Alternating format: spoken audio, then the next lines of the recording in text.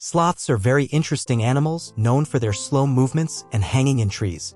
But this slowness is an important part of their survival strategy.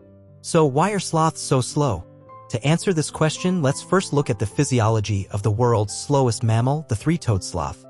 There are several reasons why three-toed sloths move slowly. The first is a low metabolic rate. Three-toed sloths have a low metabolic rate and move slowly through the trees. Their blood flow and internal organs are also very slow. However, their body temperature ranges from approximately 22 to 34 degrees Celsius. This is actually lower than many other mammals. So they have to reduce their metabolic rate and minimize energy loss. The metabolism of three-toed sloths has the lowest value among mammals at 162 kilojoules. Because of this specialized metabolism, sloths have to be stingy with their energy use. Their metabolism is so slow that it can take them a month to fully digest some foods. Three-toed sloths are fed a low-calorie diet of leaves. This low-energy diet is another reason why they move slowly. The leaf diet has very low nutritional value and the caloric intake is very low. To meet this low-calorie intake, they need to have a very slow metabolic rate.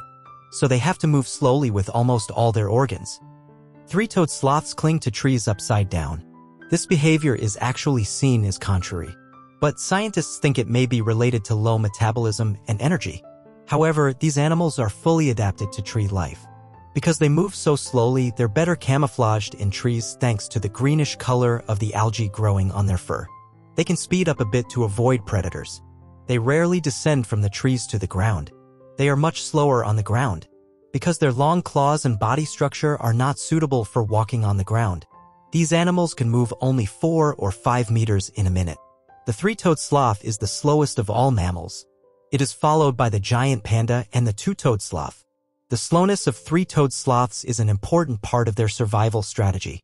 They have been on Earth for about 40 million years.